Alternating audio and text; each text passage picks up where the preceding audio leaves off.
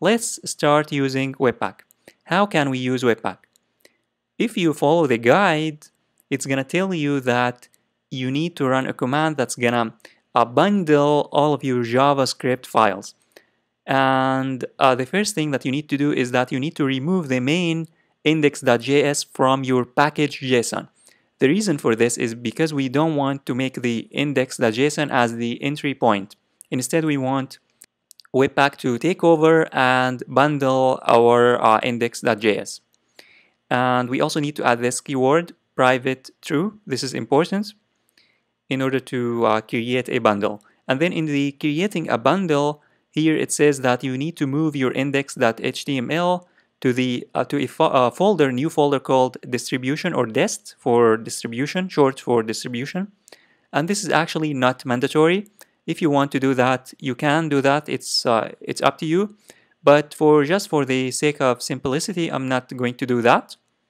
And that's it. Let me now show you how you can apply all of these things that are given here in the documentation. I know it's a little complicated, but let me show you how you can do that, how you can work on that and make Webpack work.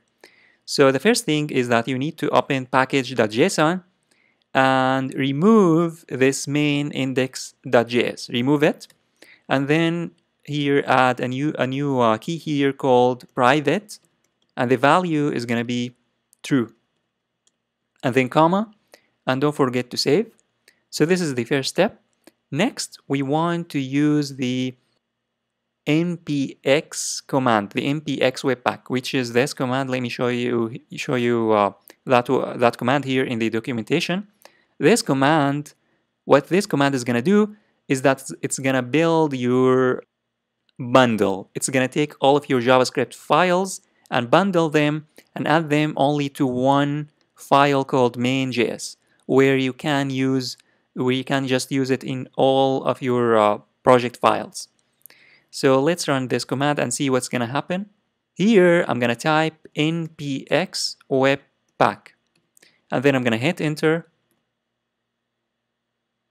And as you can see, a new folder called dest here on the left side has been created, and inside it we have a new file called main.js, which is the bundle version of our JavaScript file.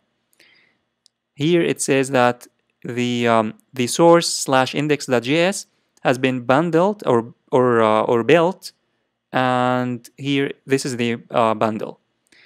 Now, in order to use Webpack, all we need to do is we need to use this file. Instead of using the index.js, we need just to go ahead and use the main.js. So in the index.html, all of what we need to do is that we need to remove this source index.js, and instead I'm gonna use dot and then dest and then /main.js. Let's now save and head on over to the browser to test. Now in the browser, if I refresh, guess what? Jquery now is working. So Webpack now made our Jquery library work in the browser. And now it's working and there is no error in the console. The error is gone because Webpack made the required keyword. It made this required keyword work in the browser. The required keyword is now understood by the browser, which is one of the most important advantages that Webpack provides.